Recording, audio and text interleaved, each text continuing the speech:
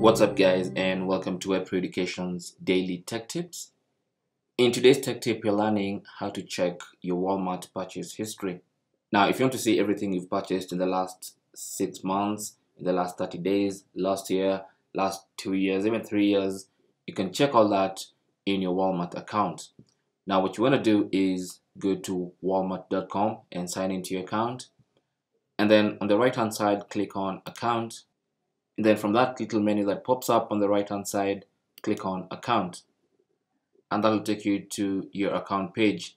Now on this page, you want to click on walmart.com purchase history. So that's the button you want to click on.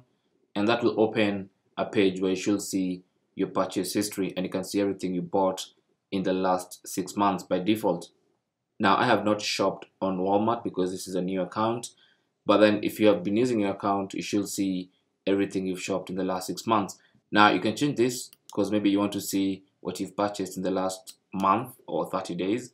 So you can change that to 30 days, or you can change that to this year so far, and you'll be able to see everything you've purchased this year so far. You can see last year but one, even 2018, and you can see everything you've purchased down the line. And that's really how to see your Walmart purchase history. Thanks for watching. That's your tech tip for today.